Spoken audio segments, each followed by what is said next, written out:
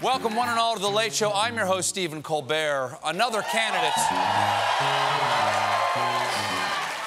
Yet another candidate has dropped out of the Democratic race, and we're getting a clearer picture of America's future, and it looks a lot like America's past. And I'll give you the latest in tonight's edition of... I have a plan for that. I beat Trump. Corn Pop was a bad dude. Bing, bing, bong, bong.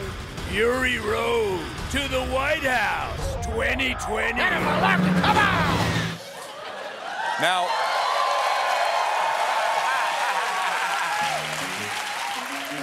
folks, I'm afraid I have sad news for fans of competence, because friend of the show, Elizabeth Warren, has dropped out of the presidential race. The one-time frontrunner, Warren, made the classic campaign mistake of being able to finish a coherent sentence and not having a penis. Warren is gone now. That's it. She's out of the race. Further proof that America cannot have nice things. She had a plan for everything: a health care plan, an immigration plan, a student loan plan, and her most popular plan of all, kneecapping Michael Bloomberg with a croquet mallet. Oh! No. Uh-oh. Hold still. Attacker. Not surprisingly, Warren was gracious and eloquent, reportedly telling her staff, "I will carry you in my heart for the rest of my life. If I leave you with one piece of advice, choose to fight only righteous fights." That is beautiful. But fear not. It is. It's really lovely. But fear not, Warren fans. Joe Biden is sure to continue that fight with his righteous message of yabba dabba Democrats lifelong. Mama say, mama sa, mamakusa. Come on. Now, really got to get the flip downs. When she addressed the press, Warren lamented how the narrative of this primary seemed to have been written in advance. I was told at the beginning of this whole undertaking that there are two lanes: a progressive lane that Bernie Sanders is the incumbent for, and a moderate lane that Joe Biden is the incumbent for. And there's no room for anyone else in this. I thought that wasn't right, but evidently I was wrong. Yes, despite her best effort, that Democratic road still has just two lanes and two drivers who probably should have their keys taken away. Okay? Eyes are just going. Now, get a golf cart. Get a golf cart. At one point, Warren was asked about the young women and girls who look up to her. I wonder what your message would be to the women and girls who feel like we're left with two white men to decide between. I know. One of the hardest parts of this is all those pinky promises and all those little girls who are going to have to wait 4 more years. Are you happy, America? You made Elizabeth Warren break her pinky promise. Now she has to hope to die and stick a needle in her eye. Warren was also asked whether sexism might have played a role in her campaign's ending. Gender in this race, you know, that is the trap question for every woman. If you say, yeah, there was sexism in this race, everyone says whiner. And if you say, no, there was no sexism, about a bazillion women think, what planet do you live on? I promise you this, I will have a lot more to say on that subject later on. And I'm guessing most of it will be bleeped. Then Warren was asked whether she would be endorsing either Biden or Sanders. Here's what she said. Let's take a deep breath and spend a little time on that. We don't have to decide that this minute. Okay, she's right. Let's all just take a deep breath and hold it until the coronavirus is gone. Now, you know there's going to be a fierce battle between Biden and Sanders to win Elizabeth Warren.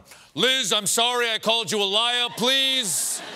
My heart can't take much more of this. That's doctor's orders. I guess what I'm saying is you complete me, literally. I need an organ donor. In your eyes, the light, the heat, your eyes. But Biden...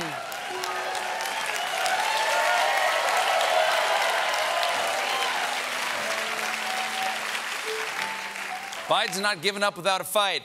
Don't listen to him, Lizzie. After all, you are my cousin. Oh, wait, you switched on me. Point is, I want you to endorse me for U.S. Senate. No, I mean that, folks. And as they waited for Warren's announcement, the press camped out on her lawn, and one reporter snapped this picture of her dog, Bailey. Oh, look at that face. Dang, that should have been her campaign slogan all along. Vote for Elizabeth Warren or you'll make a dog sad. But, like a lot of us, Bailey evidently is a stress eater, because after the announcement, Warren's press secretary, Gabrielle Farrell, posted on Twitter, Bailey legit just swiped someone's burrito, along with footage of staffers trying to get the Tex-Mex from his maw. Yes, it's your burrito, but Bailey has a plan for that. So, ladies and gentlemen, A master plan. now it is time. We're all Bailey. Today, Come on. Give me that. today we are all Bailey. So it's time to say goodbye to Elizabeth Warren. Oh, here comes her horse. Ride, Lizzie. Ride. Ride.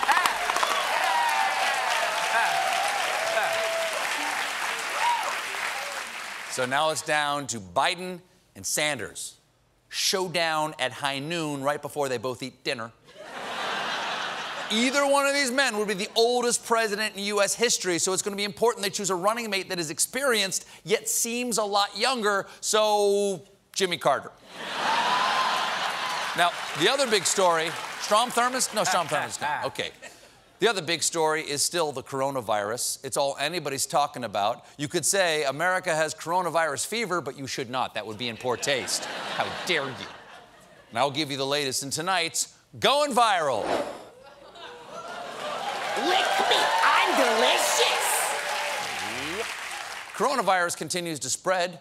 So far, there have been 210 confirmed cases in 18 states with double-digit fatalities. So last night, Donald Trump went on Fox News to lie about everything. Specifically, he lied about the most recent World Health Organization estimate that the global death rate of coronavirus is 3.4%. He disagreed. I think the 3.4% is really a false number. Now, this is just my hunch. Science is not based on hunches. That's why Bill Nye the Science Guy is more successful than his rival, Phil Munch, man of hunch. Now, Trump, it's a good show, though. It's a really good show. Phil Munch. Trump backed up his fake hunch with some fake math. It seems like 3 or 4%, which is a very high number, as opposed to a fraction of 1%. I think the number, personally, I would say the number is way under 1%. This isn't the art of the deal. You can't negotiate with science. You're saying I have 6 to 8 weeks to live? Okay. How about 10 to 12, all right? 9 weeks, final offer, or I'm walking. Oh, you're saying I won't be able to walk then? Okay. Now, Trump didn't just have bad numbers. He also had some bad advice. A lot of people will have this, and it's very mild. They'll get better very rapidly. They don't even see a doctor. They don't even call a doctor. You never hear about those people. We have thousands or hundreds of thousands of people that get better just by, sitting around and even going to work. Some of them go to work. Go to work. Maybe some of them do go to work, but they shouldn't go to work.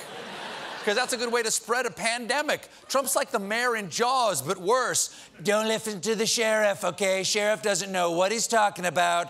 The beaches are open for summer.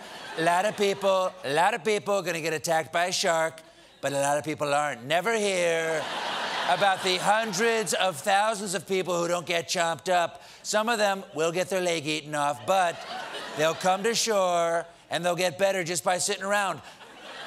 Their legs will grow back, I have a hunch. But, you see, the message of hope, John, never say die. Really?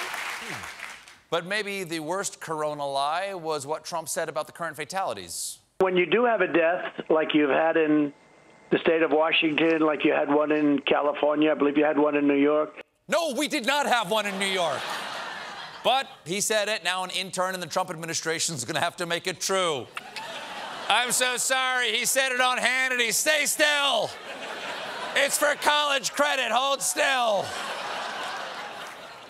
It's not a real gun. It's not a real gun. These are anxious times demanding swift, decisive action.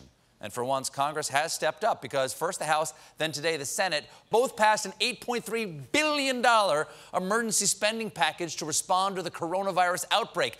Dang! With that kind of money, you could go on Amazon and buy 6 face masks. Some Americans. Yes? There you go. It's the second time. The second time. You got to go the second time. Yeah.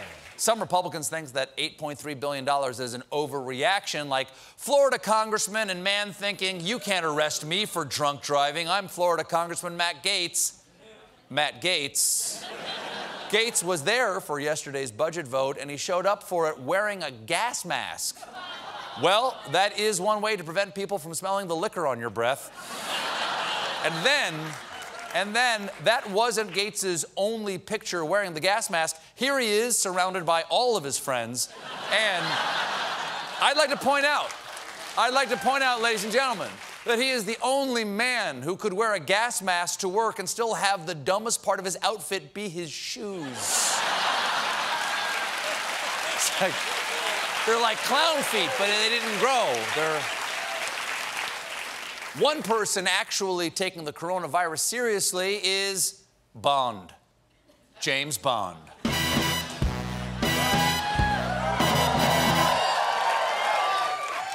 Yesterday, the new James Bond movie was postponed over coronavirus fears. Turns out that when the producers of the film heard about the coronavirus, they were shaken and stirred. Ironically, the film is named No Time to Die. It didn't help that the Bond girl's named Pam-demic. I applaud the producers for putting public health ahead of their marketing schedule, but I think they can do more. That's why I'm calling on them to release a new version of one of their classic songs. Wash fingers!